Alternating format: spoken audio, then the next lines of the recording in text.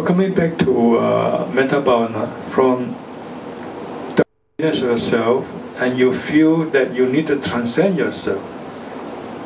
And now here you have a means to do that. Next, you amplify yourself by including the dearest person. The so-called self becomes bigger. You relate to it. For instance, you think of your mother.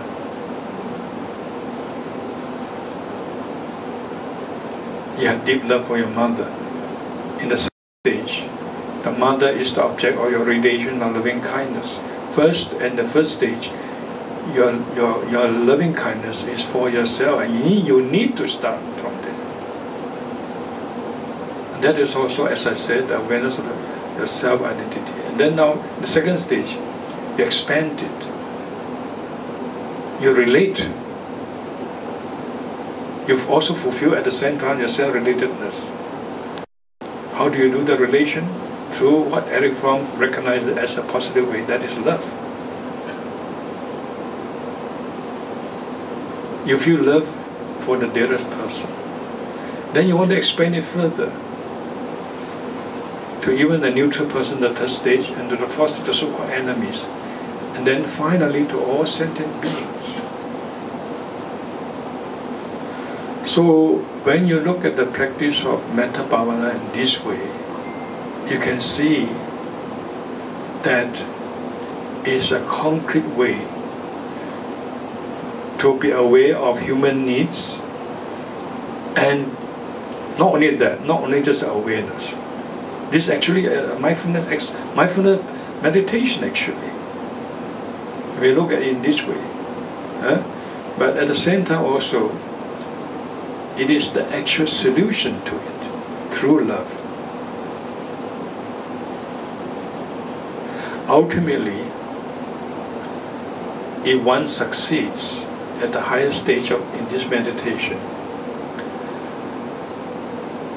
one becomes a true individual. At the same time, one transcends individuality, and one becomes related to the totality of sentient beings. And one actually, at that highest stage, one gains wisdom, gains insight. Inside of what? Inside of no selfness. Inside of, in Buddhism, emptiness. There's no separation between me and others. So in this way, the example of Metta Bhavana shows you that Buddhism provides a practice of mindfulness or awareness of human needs in the most direct way. Plus, it provides the actual practice to fulfill that need. That's why Buddhist practice is universally relevant. Likewise, now we don't have time, a lot of time has been spent now. Just one more example. Likewise, we have, for instance, in the puja, the practice of rejoicing in marriage, and the practice of transferring or sharing marriage with all sentient beings. Now you can see that these practices are concrete ways. First of all, once again, to cultivate the awareness of human needs. We cannot be just happy by yourself. You must feel happy that others are happy. Then in that way, you are positively relating to others.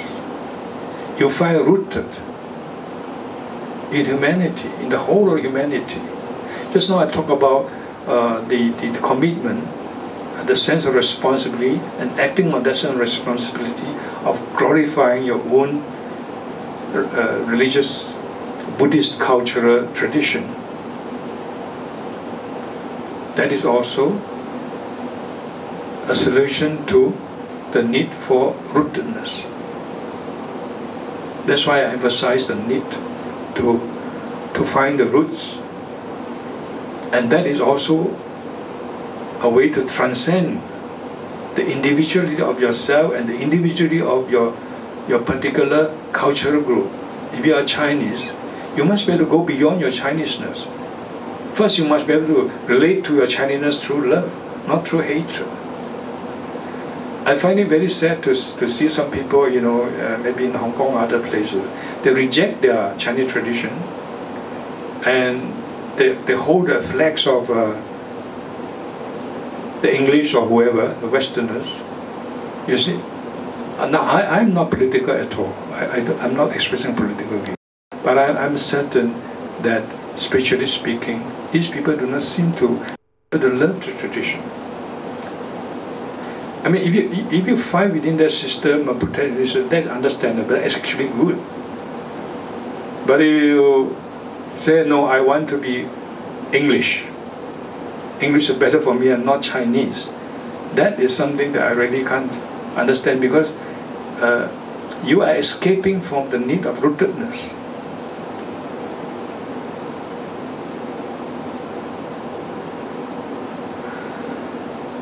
So that's why I emphasize all to my young student disciples that even if they go to other countries, they mustn't forget their root.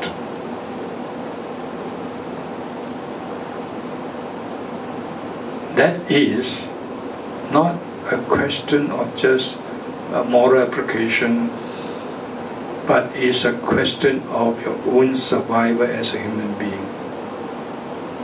A question of your own overcoming your human need as a human being.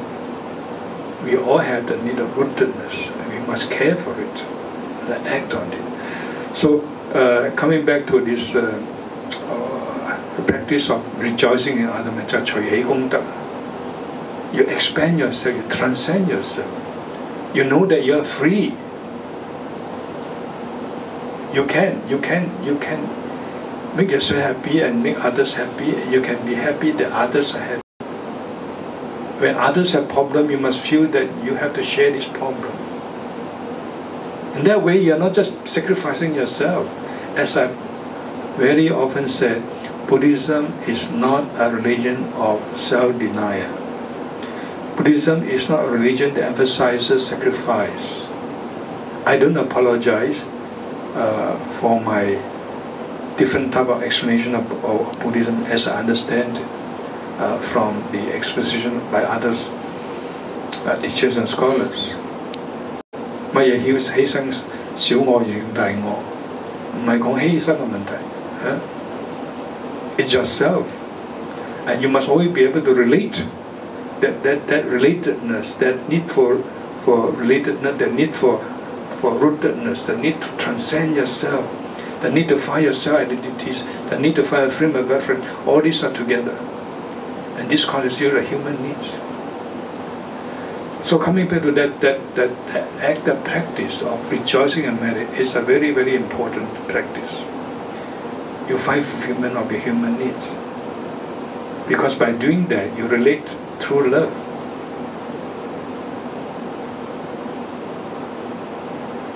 You find your rootedness as human beings. You find your sense of brotherhood or sisterhood. That's very important. Western society teaches us a different form of conception of individuality. I am the more important. Why should I be doing this for others? Why should I? Why should I? You keep on asking yourself. And you keep on thinking that you are more important than others. Now, the type of individuality we are talking about is the true individuality, in which you feel united with humanity, with the whole of sentiency. And this is also through the example of rejoicing the merits of others and sharing others' problems. And also, in the example of transfer of merit, you amplify the meaning of your existence. The whole of our human problems, of all psychological problems, the root of it is the lack of meaning of existence. That's where the so-called religious need comes in. That point is underscored by people like Venerable.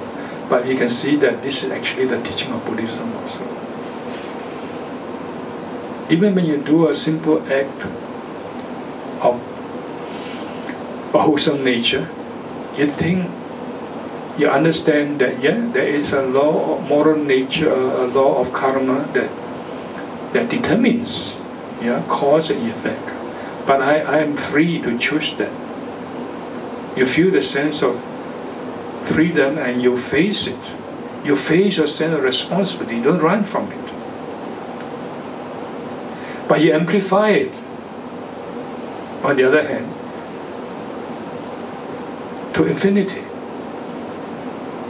Again, there is no halfway path. You feel that whatever good I have, that's going to be an effect.